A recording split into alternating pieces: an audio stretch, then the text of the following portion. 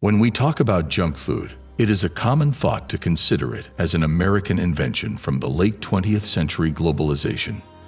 But if that was the case, what did the innumerable bachelors and students eat in medieval Europe? The concept of fast food goes back to even Roman times in urban cities where there were a great many poor or single adults living in small rooms. These people had no money or space to lay in stores of food, and they could afford neither cooking utensils nor fuel to prepare food. They would rely on the local cooks of noble houses to provide them with scraps, leftovers, and stale bread. The place of fast food in the society was much more prominent in the Middle Ages. If you're thinking about knights and bards riding their horse down into the market street to grab a Big Mac and donuts, you are somehow right. Well, the knights did not ride their horses to grab a bite in these cook shops on a usual day. The fast food is more of a poor man's fare. Many artisans, other workers, and classes of the urban poor, such as impoverished widows, lived in single rooms where there were no cooking facilities, not even a hearth. From wills that inventory possessions, it is possible to gain a glimpse of the difficult circumstances in which they lived. The bequests of the poor women included only clothing and bedding, which means that they must have lived in inexpensive lodgings with neither furnishings nor cooking equipment. What did these people living on society's margins eat? The one food that was cheap, readily available, and not immediately perishable was bread, which formed the mainstay of their diet. However, not having any cooking facilities or fuel, the common man relied on the public or communal oven in their town. It would usually be a large hearth oven operated by a small staff where the townsfolk could bring their dough or rarely some meat, and the tradesmen would bake the goods for them, charging a minor fee for the fuel. In the late 12th century, there was a fast food area on the Thames in London constituting of a number of cook shops, a medieval version of a drive-in, where hungry travelers could fill up. These shops provided a range of pricing and foods and were open around the clock, offering meat pies, hot cakes, pancakes, bread, wafers, fritters, and sweets. All over Europe, the communal ovens expanded into small cook shops or eateries for the poor. These cook shops functioned like medieval drive-ins, where customers walked up to buy hot, prepared food and usually brought it home. Meat pies and pasties were especially adaptable for ease of carrying and consumption. The modern protocols of food safety and hygiene standards are quite strict. When we go to a restaurant and find anything to be unhygienic, we start feeling uneasy and consider eating somewhere else. However, the concepts of food safety and hygiene were almost non-existent in the medieval ages. The cooks in the cook shops were generally not well regarded. The common view of them was that they were dishonest and dirty. Both of these qualities affected the wholesomeness as well as the safety of the food. The customers had to watch out for spoiled meat in their food. Norwich sources from the late 13th century indicate that cooks from a neighboring town made sausage and pudding from diseased pork that was not fit to eat. During the same period, cooks and pasty makers apparently warmed up pasties that were several days old and spoiling. York ordinances prohibited the sale of fresh meat kept for more than 24 hours or the sale of undercooked pasties or those with tainted meat, yet York cooks were successfully indicted for all of these practices. Other unsafe food practices included the production of pasties and meat pies from tainted rabbit, geese, and offal, or to pass beef pasties off as venison. In Chaucer's Canterbury Tales, the host of the Tabard Inn was infamous for the use of warmed-up pies and the presence of numerous flies in his establishment.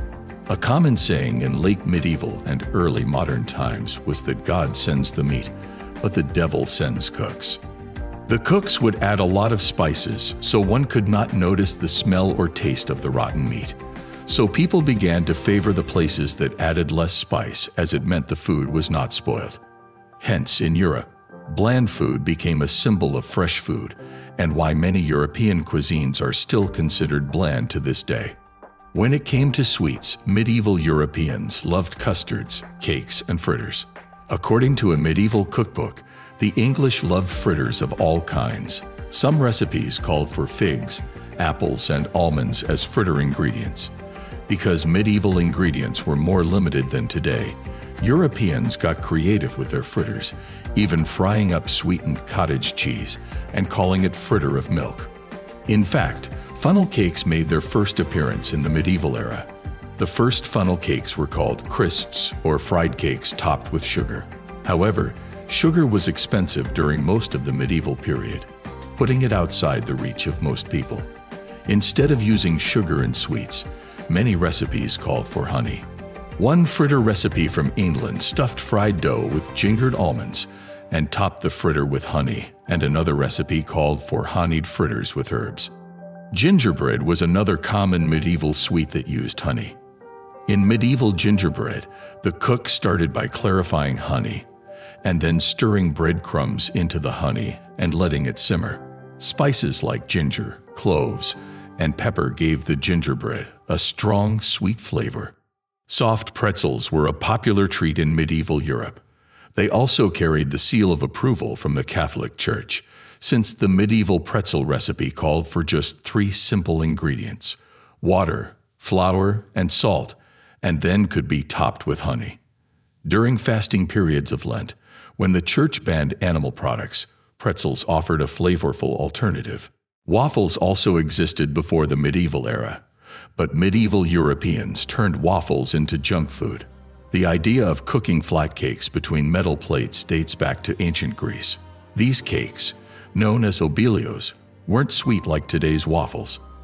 Medieval Europeans ate wafers made out of flour and water in a similar fashion. The Crusades widened European culinary tastes, and crusaders brought back new additions to the wafer batter, including cinnamon, honey, and cream. In the 15th century, creative Dutchmen invented the rectangular grid pattern plates. Late medieval Europeans could buy a waffle on the street as a fast food option. In the 18th century, an English cookbook added a second F to make it waffle. According to an English medieval cookbook such as Caryatoc's Miscellany, people loved all kinds of tarts. The crisp crust might be topped with berries, fruits, or ginger. The English also ate a dessert called cusquinoles, a sweet ravioli filled with fruit. Gingerbread and cheesecake were popular dessert treats, as were cakes and cookies. In fact, desserts were so popular that the word dessert traces its origins back to the end of the medieval era. By the mid-16th century, the French used the word dessert to mean last course, from the word desservir, which meant to clear the table. In English, the word came to mean the final course of fruits and sweets that people ate after their meal. The discovery of the New World made sugar much cheaper and more available in Europe. By the 1540s, a London sugar refinery began producing 7 kilograms cones of crystallized sugar. Londoners quickly began adding sugar to almost every food imaginable. Many desserts began to feature sugar, including crystallized fruits and syrups, cakes and tarts. But Europeans also began seasoning their meats with sugar. In addition, people liberally used sugar on fish and vegetables, as sugar helped to also preserve food for a longer time. The desire for sweeter foods transformed the European diet for centuries. The quality of junk food is the reason behind low average lifespans, as most of the urban poor were diseased with food or starving, while today we have progressive healthcare to protect from the hazards. The wholesomeness and safety of food concern people today. Even with standards and measures in place, people know that dirty restaurant kitchens and use of unwholesome food still exist. But then as now, the urban poor depended on such places for day-to-day sustenance. Medieval people, who lived alone with not even a hearth, often returned to their miserable quarters after a hard day out in the cold, at a time when the food markets were closed. They had to have something to eat, and the cook shop, often open well after midnight, with smells of savory pies and hotcakes, was it. Stay tuned to find out more about the realities of the medieval times. Serving food from the tables of times past. This is Time Capsule. Please like, subscribe, and turn on the notifications so you don't miss out. Thank you for watching. See you again next time on Time Capsule.